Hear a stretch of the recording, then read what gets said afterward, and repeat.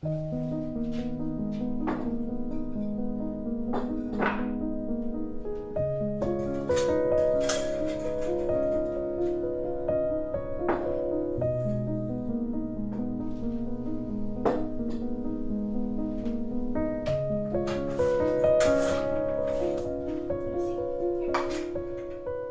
there everyone, I hope you're all doing well. Today I wanted to share with you a new recipe for a huckleberry tart. I know it doesn't seem exactly like the right time of year for this, but it's a part of a tradition that I've made for myself over the last, I don't know, quite a few handfuls of years, where when it's the end of winter and I am so looking forward to spring and summer, I craft something from those months. So starting in the summer months, I gather up berries or flowers and plants, things that I really love and want to hold on to, and I'll freeze them or dry them to keep for this time of year. This way, when I get to those final days of winter where that fatigue is really hitting and I am just so in need of spring and light and warmth and colorful joy, I can bring a little bit of that back into my space through something that tastes of that time. I've done this with blueberries, I've done this with blackberries, with calendula, with roses, and this year I'm doing it with huckleberries. This recipe can be done with other berries of your liking. I would say it's probably best done with something a little bit tart, but if it's not, you can kind of tweak the recipe to suit your needs and what you have on hand. But it was something that brought me a lot of joy, and maybe you'll be in a similar boat, or maybe you can look forward to the summer months where there's a harvest to be had. I do think I want to experiment with this recipe a little bit more come summer and try to tweak it a few ways and have some fun with it. And if I come up with a recipe that I enjoy more than this one, then I will share another in the months to come. But for now, I'm very pleased with this. It was a big hit with my friends, and I hope it's something you can enjoy as well. So let's get into it, shall we? First and foremost, this recipe focuses on huckleberries. They are a beautiful berry, and I used the red ones. The blue ones are a little sweeter, and this recipe can be made and tweaked in certain ways depending on how tart you'd like the tart to be. Huckleberries are a really fascinating, beautiful plant, especially in magic and folklore. They tie very strongly to luck and protection, and due to the ties that they have, I think that they make fierce, loving protectants, and those are some of my favorite to work with. I think they take care of you in a much better way, and you can really feel that come through in their magic and in their food. So if you're looking for a purpose to work with them or bake this, luck or protection would be great. They are also perfect as something just to enjoy. So to craft this huckleberry tart, you'll need, for the filling, 2 cups of berries, half a cup of brown sugar, half a lemon, juice and zest, 2 tablespoons of cornstarch, half a teaspoon of cinnamon, half a teaspoon of salt, 1/4 teaspoon of nutmeg, and 2 tablespoons of chopped butter. For the crust, you'll need 2 cups of flour, 1 teaspoon of salt, 10 tablespoons of butter, 2 egg yolks, 4 tablespoons of water, and 1 tablespoon of cinnamon sugar. In addition to this, you'll also need a bit of egg wash and extra cinnamon and sugar for topping. In the first recipe I did, I used white sugar, and I do think it would benefit from the warmth of brown sugar, so I shifted it here. And the extra bits that you'll use, the egg wash and the extra cinnamon and sugar, are things that you probably won't need to prep outside of the recipe.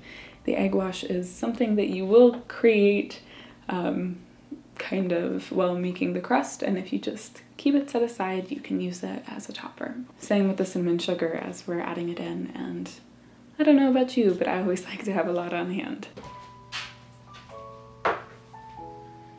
To begin the recipe, we start with the filling. This is pretty straightforward. Take your berries and add them to a bowl.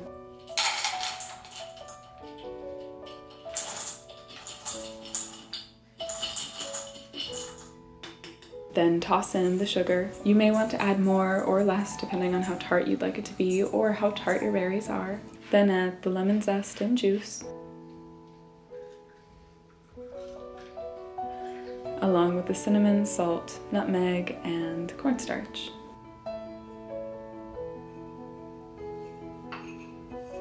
The chopped butter that's a part of the filling will be saved for a little bit later in the recipe.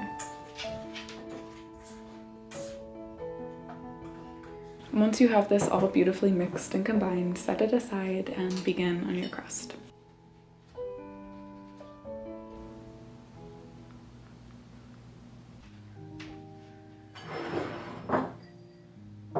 This again is very straightforward and just involves putting it all together. Begin by adding your flour and salt. And make sure to add in your 1 tablespoon of cinnamon sugar. Then chop up your butter into small cubes. Having the butter in small cubes makes it much easier to mix into the recipe. Work to add the butter into your flour and salt mixture just with your fingertips, pinching it all together until there aren't any big pieces anymore. Then take 2 egg yolks and 4 tablespoons of cold water. Mix them together to create basically an egg wash and add it in slowly. Mix in only enough until your crust is coming together fully. It is very likely that you won't need to use all of this mixture. Set aside the remaining egg yolk water mixture to use to brush on top of the crust right before putting it in the oven. Once your dough is fully formed, sprinkle some flour on a flat surface and begin to push down your dough in a circular fashion. Flatten it as well as you can with your hands and then begin to roll it out with a rolling pin.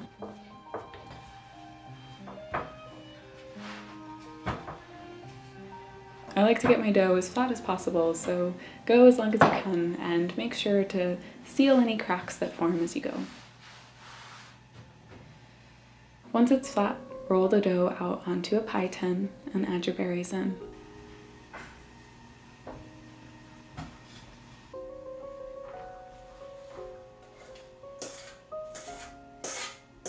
Once this is done, add in your chopped butter to the top of the filling.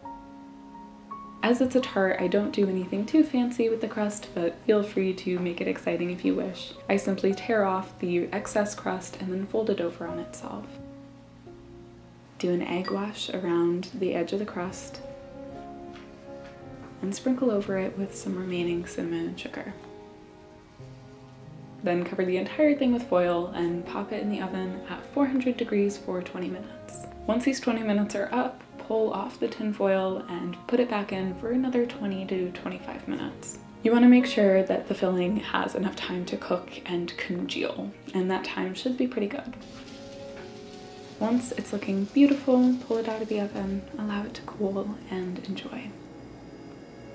This recipe brought me and my friends a lot of joy, and I hope that it can do the same for you. I am so looking forward to spring. This is something that is holding me over until those days truly begin. It is just around the corner here. I'm very grateful that I get to share it with you. You can see more of the process on my other channel if you're interested. I will link the video that's in down below. If you can and would like to, I'd really appreciate it if you checked out my Patreon. There I share art, herbal profiles, book recommendations, and monthly workshops of your choosing. And again, if you want to check out my other channel, there you can find more herbalism, magic, nature, all those fun things. It's more creative and I absolutely love it over there. Thank you so much for watching. I hope you're having a lovely day and I will see you again soon.